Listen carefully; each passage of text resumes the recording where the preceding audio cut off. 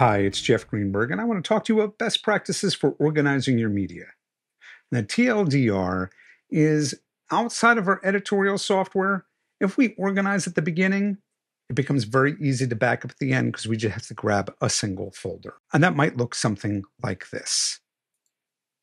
The real world problem is we start maybe organized. Not everybody is. Some people just grab stuff left and right. But when we're in a rush, we will tend to grab elements from our downloads folder, from network drives, from everywhere other than a pre-populated set of folders. And while our tools, whether it's Premiere, Final Cut, Resolve, they all have some features of media management. These media management tools don't account for other elements. And the ones that I really worry about are things like lookup tables, paperwork, licensing, notes. These are all things that don't occur here that I would include in a project template. And that's what the solution is, to have a project template pre-populated that you duplicate at the beginning of your projects and use that as a starting block. So taking a look at this a little bit more in detail, up in 0, and this is all numerically set with nice gaps, meaning you could add more to it. I'm going to provide this template for you if you want to download it right here. I'll provide it at the end as well. But I'd like you to see this idea that I'm going to put my project file here in the project folder. And in the case of something like Premiere, I'll pre-populate it with sequences and bins, including naming tracks on my sequence. In Final Cut, I'll sit back and I'll add a whole bucket of keywords already there. So when I bring in footage, I can keyword even faster. I'll target my caches here and my renders here. And this isn't every piece of software. This is just a generic idea. But if I go to bring this back a year later and I have these, everything just comes online right away. I'll take all of my camera files and screen records and put them in the video folder. Any proxies I build will go in here. And the beauty of having my proxies separated out like this is I can sling them to somebody for remote workflows really quickly and easily.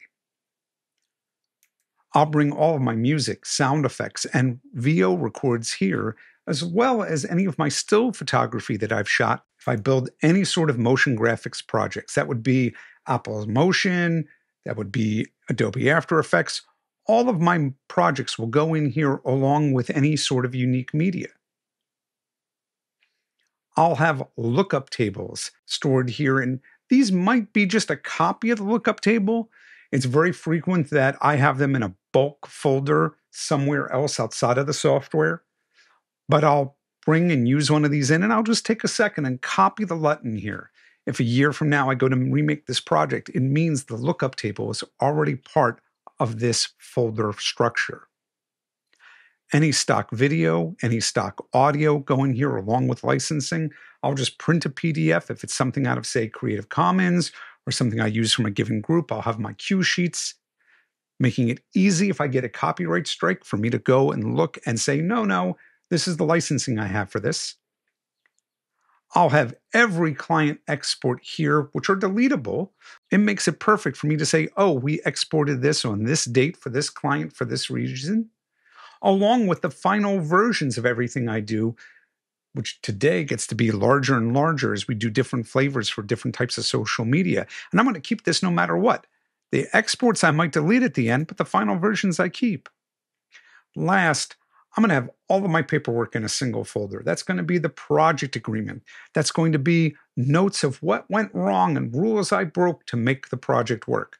Because they're all here, I don't have to hunt for these in weird places. It's part of the actual folder project itself. Now, I just don't use these in a vacuum. I duplicate them before every single project I work on. And the beautiful part, there's a third-party tool called Haste from Digital Rebellion, and here's the URL. This free tool allows you to have different types of templates for different types of projects. And these are all pre-built from them. This is my specific project here, my specific template. And you'll notice up here, this templates folder allows you to add your own templates to it. When you create a new project, you pick your template, and you can fill out different automatically numerically increasing values along with date, who the editor is, and create a project ready to go. So it's part of your toolkit, Haste, particularly because it's free. Here again is the link for my project template. And I'll tell you, you should customize it and put any sort of folders in here that you might find that you need. For example, the last 5-10 years, I've been doing a lot more audio finishing, and I have number 25 or number 00 or 03, an audio project folder for when I do my audio finish or my color finish. So these are some tips about best practices for organizing your media. My name again is Jeff Greenberg, and I hope you found this valuable. If you have any questions, as always, feel free to leave them in the comments. Thanks for watching.